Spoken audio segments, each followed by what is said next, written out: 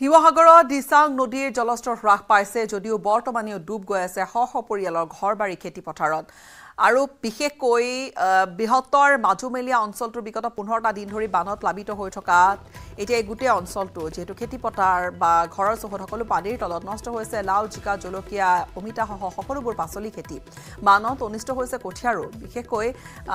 কঠিয়া নষ্ট হলে আনহাতে এফালে পথাৰসমূহো অধিক পানী ডুব গৈ আছে এনে পৰিপ্ৰেক্ষিতত মূৰে কপালে হাত দিছে খেতিয়কে মাটি চহাবও পৰা নাই বুলি শংকা এতিয়া ৰাইজৰ ঠাই ঠাই পলসেও হাহাকাৰ সৃষ্টি কৰিছে পলসে পথাৰ পুতি পেলোৱাৰ ফলত নতুন সমস্যাৰ মূৰ দাঙি উঠাত চিন্তিত হৈ পৰিছে কৃষক ৰাইজ এক ৰিপৰ্ট আগবঢ়াইছো এই অঞ্চলটোৰ পৰা আমাৰ সাংবাদিক প্ৰদীপ গগৈ মই বৰ্তমান উপস্থিত আছো শিৱসাগৰৰ ডিমৌ সমষ্টিৰ মাজুমেলীয়া গাঁৱত আৰু এই গাঁওখনতো সম্পূৰ্ণ কৃষি খেতি বাম খেতি নষ্ট কৰি থৈ গ'ল ইয়াৰ উপৰি বহু ক্ষয়ক্ষতি হ'ল মই দেখুৱাইছো ইয়াৰ এটা পৰিয়ালৰ মাত্ৰ মই এটা উদাহৰণ দেখুৱাব বিচাৰিছো এইবিলাক যি অমিতা গছ দেখিছে অমিতা গছ এই ধৰণেই পানীত থকাৰ পিছত গেলি এনে ধৰণে পৰি গ'ল সেইদৰে কুন্দুলি পা আদি কৰি জলকীয়া পা আদি কৰি বহু খেতি পথাৰ ইতিমধ্যে নষ্ট হৈছে আৰু বানপানীৰ বৰ্তমান হ্ৰাস হৈছে আৰু তাৰ পিছৰ পৰিস্থিতি মই জানিবলৈ ইয়াত স্থানীয় লোক আছে তেওঁলোকৰ পৰা জানিবলৈ চেষ্টা কৰিম বাইদেউ এতিয়াও চোতাল বুৰি আছে কিমান দিন ধৰি পানীত থাকিলে 10-11 দিন কিমান দিন 10-11 দিন পুৰা ইয়াত পানী ইয়াৰ ফলত কি কি ক্ষতি হ'ল কেনে অৱস্থাত ক্ষতি মানে আপোনাৰ বাৰুকৈ ক্ষতি হৈছে জীৱ-জন্তুখিনি আমি থবলৈ জেগা নকৰা হ'ল ৰাস্তাত পানী ঠাই ঠাই আপোনালোকে দেখিছে নৈফালৰ পৰা খুদ বৈ কেনেকৈ পানী পথাৰলৈ গৈছে শাক পাচলি ধক টেঙা অমিতা এয়া কুন্দুলি বা ভুল ইত্যাদি বহুত বস্তু এতিয়াও শাক পাচলি আমি খাবলৈ পাই আছিলো পানীয়ে যিখিনি সব মানে লৈ গুচি গ'ল কিছুমান এতিয়া আমাৰ নবহতৰ ঘৰ বেৰ পুৰা পানী আপোনাৰ মানে মাৰি দিলেহি খুঁটে মাৰি দিলেহি কেঁচা মাটি হেৰি বেৰ ভাঙি গ'ল আৰু কিছুমান জীৱ-জন্তু মানুহ উটুৱাই লৈ গ'ল বহুত হাঁহ হওক কুকুৰা হওক লৈ গুচি গ'ল যিখিনি ধৰিব পাৰিলেতো আমি মানুহে ধৰি ৰাখিলো হয় আৰু তাতে খোৱা বোৱা মানুহ কামলৈ যাবলৈও মতা মানুহ কামলৈ যাবলৈ অসুবিধা হয় ঘৰতে বহি দিবলগীয়া হ'ল সকলোতো নাও ব্যৱস্থা নাই চৰকাৰে সকলো ফালৰ পৰা চৰকাৰে এনেকুৱা নৈ কিনাৰ মানুহ মানে গাঁৱৰ বিলাকৰ অকমান তেওঁলোকে যদি চকু দিলে হয় ভাল হ'লহেঁতেন আৰু আমি বিলাক কি কি খেতি নষ্ট হ'ল আমাৰ ধৰি লওক এই কুন্দুলি আছে তাৰপিছত ভোট জলকীয়া আছিলে প্ৰায় ধৰি লওক এনে ভোল জিকা এনেকুৱাবোৰ দি থৈছিলে সেইবোৰ লোকচান হ'ল এই তেনেকৈ বস্তুখিনি বাৰধান কৰা আছিলে বাৰধানবোৰ ধৰি লওক এই দিচাঙৰ পানীয়ে এই কি বোলে পলসটো পৰি পিনি হেঁচা মাৰি ধৰিলে তেনেকুৱা হৈছে খেতি বহুত লোকচান হৈছে আমাৰ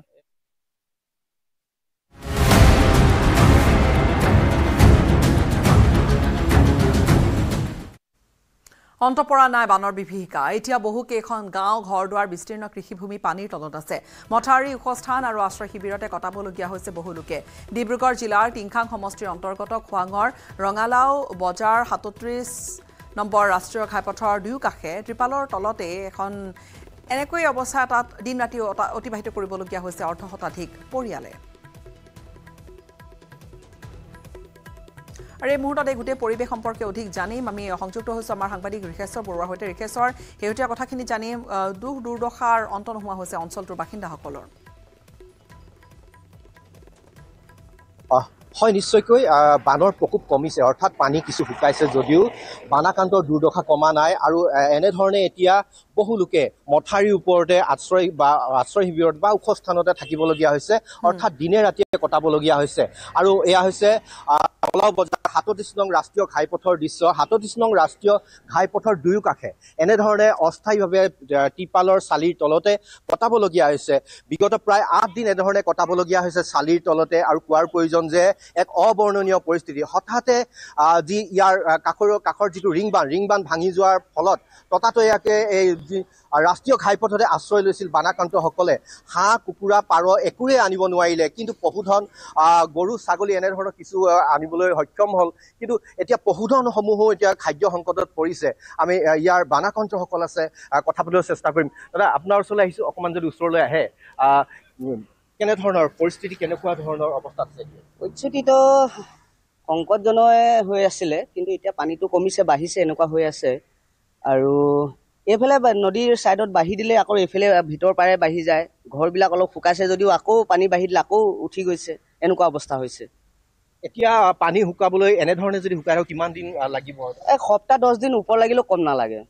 পানী শুকোৱাৰ পিছত লগে লগে যাব পাৰিব না লগৰ লগতো ঘৰত সোমাব নোৱাৰে কাৰণ কেলে যিবিলাক পকী ঘৰ আছে সেইবিলাকত সোমাব পাৰিব তলবিলাক যদি ফ্ল' কৰা আছে আৰু যদিহে কেঁচা ঘৰ হয় তেতিয়াহ'লে নোৱাৰিব কাৰণ কেলে কেঁচা ঘৰ ভৰি দিলেই আপুনি এইটো শুকাই যাব বান সাহায্য বা চৰকাৰী যিবোৰ সাহায্য পাইছে না দিছে চৰকাৰে যথেষ্টখিনি দিছে কৰিছে টিউবৱেল পুতি দিছে আৰু এটা গাড়ী দি পানী টেংকাৰ দি পানী আহিছে হয় এটা কথা কোৱাৰ প্ৰয়োজন যে বিভাগীয় কৰ্তৃপক্ষ অথবা চৰকাৰে তৎপৰতা গ্ৰহণ কৰিছে যিহেতু বানাক্ৰান্তসকল খাদ্য সংকটত যাতে নপৰে অথবা খোৱা পানী সমস্যাত যাতে নুভুগে তাৰ বাবে এনেধৰণৰ ব্যৱস্থা গ্ৰহণ কৰিছে কিন্তু ক'ব লাগিব সেই তেনেকৈ অস্থায়ীভাৱে তেওঁলোকে পাৰ কৰিবলগীয়া হৈছে হাহাকাৰ অন্ত পৰা নাই তেওঁলোকৰ ধন্যবাদ আমাক এইখিনি আপডেট আপুনি জনালে ৰিখেশ্বৰ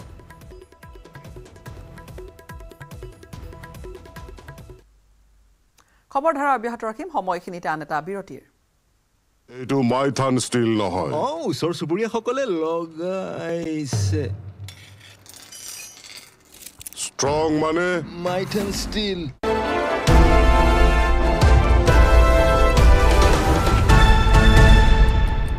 পোচাকযোৰ আপুনি কিয় পিন্ধি আছে আপোনাৰতো মানুহজন জীয়াই আছে মই এইটো কাৰণে কৈছোঁ যে যদি জীয়াই আছে উলিয়াই আনক আৰু তেওঁলোকে উলিয়াই আনি আমাৰ আগত দেখালে প্ৰমাণ দিলেহে মই পোচাকযোৰ সলাম সুনীল গগৈ নিখোজ হোৱাৰ 41 দিন উকলি গ'ল এই 41টা দিনত পৰিয়ালৰ লোকক মাৰাথন জেৰা কৰি ঘৰৰ পুখুৰী তিনিটা সিঁচি শেষ কৰাৰ বাহিৰে আৰক্ষীয়ে একো এটা নকৰাৰ অভিযোগ পুষ্পা গগৈৰ ঢাকিবৰ কাৰণে হয়তো এনেকুৱা কৰি আছে কাৰণ কিয় এঘৰ মানুহে বা এজন মানুহে নাইকিয়া হৈ গৈছে এটা পৰিয়াল শেষ হৈ গৈছে কিন্তু আমি তেনেকুৱা 10টা পৰিয়াল আমি জীয়াই আছোঁ তেনেকুৱা কাৰণতে তেওঁলোকে আমাক এই বিপথে পৰিচালিত কৰি আছে বুলি মই ভাবোঁ ভাইৰেল হোৱা অলেখ ফোন আৰু ভিডিঅ' কলক লৈ আৰক্ষীয়ে তদন্ত নকৰাৰ অভিযোগ পুষ্পা গগৈৰ আনকি জেলৰ ভাত খোৱা অভিযন্তা জয়ন্ত গোস্বামীক এবাৰো সোধা পোছা নকৰাত ৰহস্যৰ গোন্ধ পাইছে সুনীল গগৈৰ পৰিয়ালে এতিয়ালৈকেতো আমিও গম পোৱা নাই সেইকাৰণে কৈছোঁ তাৰমানে য'ত নেকি যিটো কামত আগবাঢ়ি যাব লাগে সেই পথত যোৱা নাই নেকি বুলি ভাবোঁ মই সুনীল গগৈ জীয়াই থকাৰ দাবী কৰি চিআইডিৰ আইজিপি সঞ্জুক্তা পৰাশৰে সধবাৰ সাজ পিন্ধাৰ পৰামৰ্শ দিয়াৰ পিছতে উগুল থুগুল হৈছে পুষ্পা গগৈৰ মন অনাগত 15 দিনৰ ভিতৰত স্বামী সম্পৰ্কত নিশ্চিত তথ্য দিব নোৱাৰিলে আৰক্ষীৰ ওপৰত ভৰসা হেৰাই যাব বুলি জানিবলৈ দিলে সুনীল গগৈৰ পত্নীয়ে এই মাহটো আৰু 10-15 দিন আশা এটা কৰিছোঁ তেওঁলোকে কিবা এটা চিআইডিৰ পৰা আৰু তাৰ ভিতৰত যদি উলিয়াব নোৱাৰে তাৰ মোৰ আৰু তেওঁলোকে যে কিবা এটা উত্তৰ দিব বুলি মই নাভাবোঁ সুনীল গগৈ এজন অমায়িক মানুহ আছিল বুলি স্বীকাৰ কৰিলে ঢকুৱাখনাৰ বিধায়ক নৱকুমাৰ দলে বুধবাৰে সুনীল গগৈৰ ঘৰলৈ গৈ আৰ্থিক সংকটত ভোগা পৰিয়ালটোক সকাহ দিয়াৰো আশ্বাস দিলে বিধায়কগৰাকীয়ে আৰক্ষী যিখিনি তদন্তৰ বিষয় এই বিষয়খিনি যিহেতুকে তদন্তৰ আওতাত আছে গতিকে সকলো বিষয় আমি ক'ব খোজা নাই আৰু তেখেতলোকৰ নিশ্চিতকে এই তদন্ত প্ৰক্ৰিয়াটোৰ কিছু নীতি নিয়ম থাকে যিখিনি বিষয় নেকি আমাক জনসাধাৰণক এই জনাৰ কাৰণে সকলো দিশ নকয় তেখেতলোকে নিশ্চিতভাৱে তদন্ত প্ৰক্ৰিয়াটোৰ সকলো বিষয় দৃষ্টি ৰাখিয়ে নিশ্চয় কৰিছে বুলি আমাৰ দৃঢ় বিশ্বাস সুনীল গগৈ জীয়াই থকা বুলি চিআইডিৰ আইজিপি সঞ্জুক্তা পৰাশৰৰ দাবীৰ পিছতে নতুন পাক লৈছে ঢকুৱাখনা কাণ্ডই লখিমপুৰৰ পৰা Sanjeev লাহনৰ report news 18 Assam north east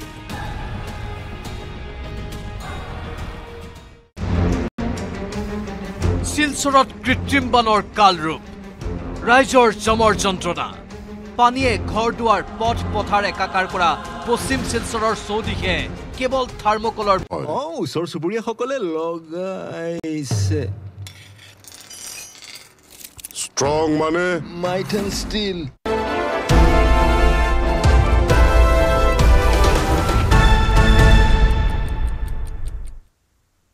গহপুৰৰ ঠুটে চাপৰিত বানাক্ৰান্ত ৰাইজৰ মাজত বান সাহায্য বিতৰণ কৰিলে শ্বাইনিং সোলছ ট্ৰাষ্ট নামৰ এটা NGOই 3গৰাকীকৈ যুৱতী আৰু এগৰাকী যুৱকে এই অতি দুৰ্গম অঞ্চলত গৈ বানাক্ৰান্তৰ মাজত কিছু সামগ্ৰী বিতৰণ কৰিছে মিণ্টুঘাটৰ পৰা যন্ত্ৰচালিত নাৱেৰে গৈ 1.5 শতাধিক পৰিয়ালৰ মাজত খাদ্যবস্তুৰ লগতে নিত্য প্ৰয়োজনীয় সামগ্ৰী প্ৰদান কৰিছে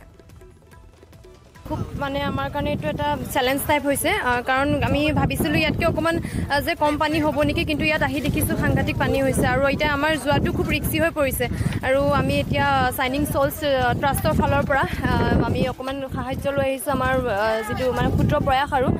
গতিকে আমিতো যাব লাগিবই যিহেতু আহিছোঁ এটা উদ্দেশ্য লৈ পেলাই তাতো মানুহখিনি আশা কৰি আছে হয় তেওঁলোকে আমাৰ লগত যোগাযোগ কৰিছে আমিও তেওঁলোকৰ লগত যোগাযোগ কৰিছোঁ তেওঁলোকে আশা কৰি আছে কিমান পৰিয়ালক আমি আমাৰ টাৰ্গেট আছে 150 পৰিয়ালক আৰু আমি তেওঁলোকক এইকণ সময়ত যদি অকণমান সহায়ৰ হাত আগবঢ়াবলৈ পাওঁ তেনে নিশ্চয়কৈ আমি নিজে সুখী হ'ম মানে এতিয়া কামত আপোনালোক নিজে লাগি আছে হয় নিজে লাগি আছোঁ আমি বজাৰ কৰাৰ পৰা আদি কৰি গোটেইখিনি পেকিং কৰাৰ পৰা আমি কোনো বেলেগ মানুহ ইয়াতে লগোৱা নাই আমি নিজে সকলোখিনি কৰি আছোঁ ড্ৰাগছৰ ভয়াবহ কবলত পৰিছে জোনাৰ এছাম যুৱক মুক্তভাৱে ৰেলৱে ষ্টেচনত ড্ৰাগ সেৱন কৰা ভয়ংকৰ দৃশ্য কিছু বন্দী হৈছে কেমেৰাত এই দৃশ্য চাওক একাংশ যুৱকে জোনাৰ মুককচেলেং ৰেলৱে ষ্টেচনত মুক্তভাৱে ড্ৰাগছ লৈ থকা দৃশ্য চাঞ্চল্যকৰ দৃশ্য RPF আৰু GRP থকাৰ পিছতো ৰেল ষ্টেচনত এনেকৈ মুক্তভাৱে ড্ৰাগছ ভাং মদ্যপান কৰি অহাই গোটেই দিশপুৰ আচলতে পোহৰলৈ আহি কিছু প্ৰশ্ন সৃষ্টি কৰিছে দিনৰ পোহৰতে নিচাযুক্ত দ্ৰব্য সেৱন কৰাৰ পিছতো ৰেল আৰক্ষীয়ে ব্যৱস্থা নোলোৱাত চিন্তিত সচেতন লোকসকল আৰক্ষীৰ বিপৰীতে অসম জাতীয়তাবাদী যুৱ ছাত্ৰ পৰিষদ জোনাই আঞ্চলিক সমিতিৰ সদস্যসকলে মুককচেলেক ৰেলৱে ষ্টেচনত ড্ৰাগ সেৱন কৰি থকা দুজন যুৱকক ধৰি জোনাই আৰক্ষীক গতাই দিয়ে ৰেলৱে বিভাগৰ পুলিচ প্ৰশাসন থাকোঁতে তাত অপেনকে যি ধৰণে তেওঁলোকে ড্ৰাগ সেৱন কৰি আছে তাক আমি অসম জাতীয়তাবাদী যুৱ ছাত্ৰ পৰিষদ জোনাই আঞ্চলিক সমিতিৰ পৰা আমি ধিক্কাৰ জনাইছোঁ তেখেতলোকে একচুৱেলি দিনৰ ভাগত তাত পেট্ৰলিং কৰি যিবিলাকে বহি তেনেকুৱা কাম কৰি আছে তেখেতলোকক ধৰি আনি সোধপোছ কৰি মেইন যি ঘাটি আছে সেই ঘাটিক উৎখাত কৰিব লাগে একচুৱেলি আমি আজি এতিয়া গৈ আমি ল'ৰাকেইজনক যেতিয়া তেওঁলোকে ড্ৰাগ সেৱন কৰি আছে আমি ধৰি আনি ইতিমধ্যে আমি জোনাই প্ৰশাসনক চমজাইছোঁ তেখেতলোকে বাকী কামখিনি কৰিব ধন্যবাদ কেইজন আছিলে ল'ৰা 4জন আছিলে 4জনৰ 2জন পলাই গ'ল 2জনক আমি আনিবলৈ সক্ষম হৈছোঁ মানে কি সিহঁতে পুৰা হয় হয় ইনজেকশ্যন লৈ থকা মতে আমি পাইছোঁ আমি ভিডিঅ' কৰিছোঁ এইটো মাইথান ষ্টিল নহয় ওচৰ চুবুৰীয়াসকলে লগাইছে ষ্ট্ৰং মানে মাইথান ষ্টিল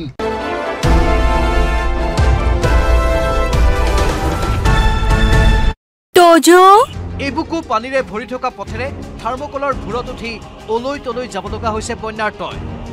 মৰণত শৰণ দি শিশু আৰু কিশোৰীৰ পৰা বৃদ্ধলৈকে থাৰ্মকলৰ ভূৰক সাৰথি কৰি বিপদসংকুল যাত্ৰা বহুজনৰ তেনে ভূৰতে কোনোবা সুদূৰৰ পৰা খোৱা পানী গোটাই আনিছে বানাক্ৰান্তই নিৰ্বাচনৰ সময়ত নেতা মন্ত্ৰীয়ে কিচকিচাই থকা অঞ্চলটোত এতিয়া থাৰ্মকলেই যাতায়াতৰ শেষ ভৰসা এনে দুৰ্যোগৰ সময়ত বন্যাৰ খবৰ এটা ল'বলৈ আহৰি পোৱা নাই নেতা মন্ত্ৰী সাংসদ কিংবা বিধায়কে এইরকম বাচ্চা কাচ্চা লয়া টাকার মানে জলের মধ্যে খুব আমরা অসম্ভব খাবারই আমরা জল পাই না ভোট দিবার হলে তো আমরা ঘরে ঘরে আয়া খাবো ভোট দেও আজকে 2 মাস থেকে আমরা ঘর জল কেউ আমরা পাত্তা লয়নি কেউ তো পাত্তা লইছে না এনে পৰিৱেশত বাস কৰা বহুজনৰ কেইবাদিনো ধৰি জ্বলা নাই চৌকা শুকান চিৰা চুবাই দিন পাৰ কৰিব লগা হৈছে বহুজনে বৃষ্টি জমানো জল এটা মানে সুইচ গাট চাললে থেকে ওটা কমলে না এই জলের মাধ্যমে আছে তো রাতে অসুবিধা হয় রাত্রে বেলা আওয়া যাওয়া করতে অসুবিধা খুব অসুবিধা হয় বাধ্য হৈ বানৰ সৈতে সহাৱস্থান কৰাৰ চেষ্টা কৰিছে পশ্চিম শিলচৰৰ শতাধিক পৰিয়ালে পানে বুঢ়াই থোৱা দমকলৰ পানীকে অমৃত বুলি পান কৰিছে তেওঁলোকে ভোটগ্ৰহণ হৈ যোৱাৰ পাছত দাম নাইকিয়া হৈছে এনে লোকৰ প্ৰশাসনৰ লোকে বন্ধ হৈ থকা স্লুইচ গেটখন খুলি দিয়ালৈ অধীৰ আগ্ৰহেৰে অপেক্ষা কৰিলে এই লোকসকলে স্লুইচ গেট খুলি দিলেই বৰষুণৰ বাবে সৃষ্টি হোৱা কৃত্ৰিম বানৰ পৰা নিস্তাৰ পাব বুলি নিশ্চিত বানাক্ৰান্ত বৰাক নৈৰ পানী কমিলেও জলসম্পদ বিভাগৰ কৃপাত জীয়াতু ভোগা লোকসকলৰ এনে দুৰ্দশা দেখাৰ পাছত চকু মেল খাবনে প্ৰশাসনৰ শিলচৰৰ পৰা আখিৰাণী দাসৰ report news 18 Assam north east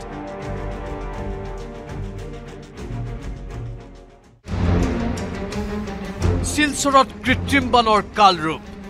ৰাইজৰ জমৰ যন্ত্ৰণা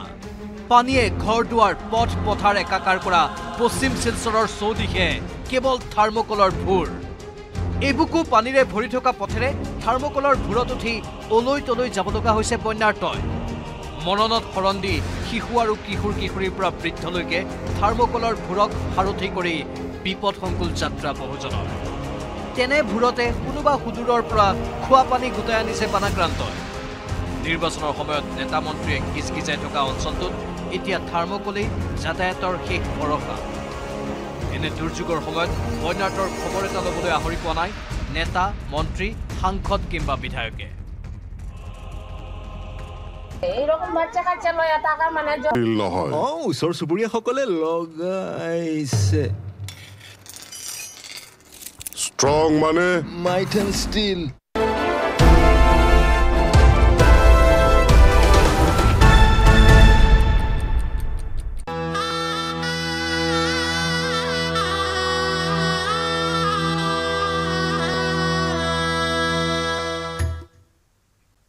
আজি বহু চৰ্চিত অনন্ত আম্বানী আৰু ৰাধিকা মাৰ্চেণ্টৰ বিবাহ মুম্বাইৰ এণ্টিলিয়াত অনুষ্ঠিত হ'ব বিবাহ অনুষ্ঠান দিনৰ 3 বজাত অনন্ত ৰাধিকাৰ বিবাহৰ মুহূৰ্তত বিবাহৰ বাবে বলিউড হলিউডৰ নামী দামী চেলিব্ৰিটিৰ পৰা সংগীত শিল্পী ৰাজনৈতিক নেতা উদ্যোগপতিৰে ভৰি পৰিছে এতিয়া মায়ানগৰী মুম্বাই বিয়াত অংশগ্ৰহণ কৰিব অনন্ত ৰাধিকাৰ বিবাহৰ পূৰ্বে এণ্টিলিয়াত সম্পন্ন হ'ল শিৱশক্তিৰ পূজাত অংশগ্ৰহণ কৰিলে আম্বানী পৰিয়ালৰ সকলো সদস্যৰ লগতে ভাবি বোৱাৰী ৰাধিকা মাৰ্চেণ্টেও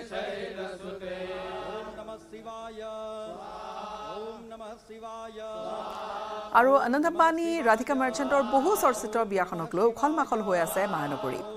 বিবাহত ভাগ ল'বলৈ দেশ বিদেশৰ পৰা আহিছে নামী দামী চেলিব্ৰিটি তাৰকাসকল সৰু পুত্ৰৰ বিয়া স্বাভাৱিকতে ঠৌকি বাথু লাগিছে আম্বানী পৰিয়ালত ছমাহ ধৰি চলা প্ৰস্তুতিৰ পিছতো যেন অন্ত নপৰা হৈছে উৎসাহৰ আৰু আজি বিয়া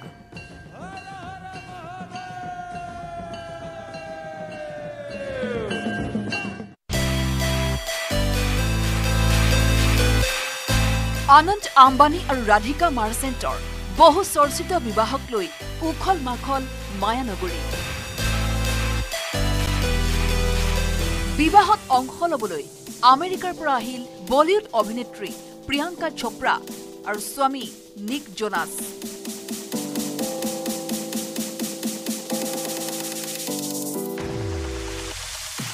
অনন্ত আৰু ৰাধিকাৰ বিবাহৰ পূৰ্বে মুম্বাইৰ এণ্টালিয়াত মংগল কামনাৰে সম্পূৰ্ণ হ'ল শিৱ শক্তি পূজা এই পূজাত অংশ ল'লে বলিউডৰ বহু নামী দামী তাৰকা ক্ৰিকেটাৰৰ পৰা প্ৰখ্যাত সংগীত শিল্পীলৈকে অনন্ত আৰু ৰাধিকাৰ শিৱ শক্তি পূজাত উপস্থিত হ'ল বলিউড অভিনেত্ৰী অনন্যা পাণ্ডে জাহ্নবী কাপুৰ সনন্যা কাপুৰ অভিনেতা ৰণবীৰ সিং সঞ্জু বাবা সংগীত শিল্পী কৈলাশ খেৰ সপত্নীক ভাৰতীয় ক্ৰিকেটাৰ মহেন্দ্ৰ সিং ধোনী উপস্থিত থাকিল ৰিলায়েন্স ইণ্ডাষ্ট্ৰিজৰ অধ্যক্ষ মুকেশ আম্বানীৰ ভাতৃ অনিল আম্বানী আৰু টিনা আম্বানীও ইয়াৰ উপৰিও পূজাত অংশগ্ৰহণ কৰে মুকেশ আম্বানী আৰু নীতা আম্বানীৰ জীয়াৰী ঈশা আম্বানীৰ শাহুৱেকে সৰু পুত্ৰৰ বিয়া স্বাভাৱিকতে ঠৌকি বাথৌ লাগিছে আম্বানী পৰিয়ালত উৎসাহৰ অন্ত নাই মাতৃ নীতা আম্বানীৰ মনতো national desk news 18 Assam north east Reliance ইণ্ডাষ্ট্ৰিজৰ অধ্যক্ষ মুকেশ আম্বানী আৰু নীতা আম্বানীৰ সৰু পুত্ৰ আনন্দ আম্বানীৰ বিয়াৰ বাবে পুৱাই মুম্বাইত উপস্থিত হ'ল আন্তঃৰাষ্ট্ৰীয় গ্লোবেল সেন্সেশ্যন কিম কাৰ্ডিশ্যন উপস্থিত হোৱাক লৈ আচলতে উৎসাহো দেখা গৈছে বহুজনৰ মাজত অনন্ত ৰাধিকাৰ বিয়ালৈ বুলি পাটনাৰ পৰা মুম্বাইলৈ ৰাওনা হৈছে বিহাৰৰ প্ৰাক্তন উপ মুখ্যমন্ত্ৰী তেজস্বী যাদৱ আৰু মাতৃ ৰাবৰি দেৱী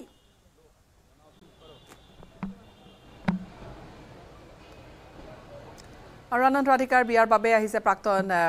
ইউকেৰ প্ৰধানমন্ত্ৰী টনি ব্লেয়াৰৰ উপৰিও ৰাজনৈতিক ক্ষেত্ৰখনৰ বহু লোকক দেখা গৈছে এই বিয়াখনত অংশগ্ৰহণ কৰা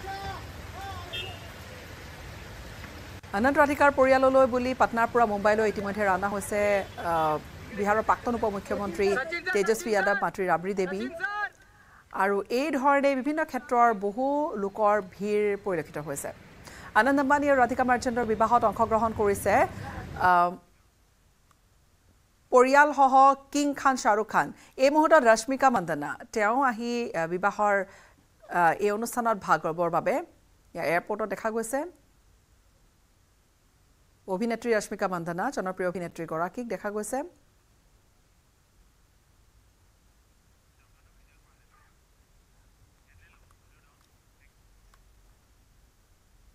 আৰু এতিয়া পুনৰ চাওঁ কি আছে এই মুহূৰ্তৰ সংবাদীৰ নামত টপ হেডলাইন্স আগবঢ়াইছে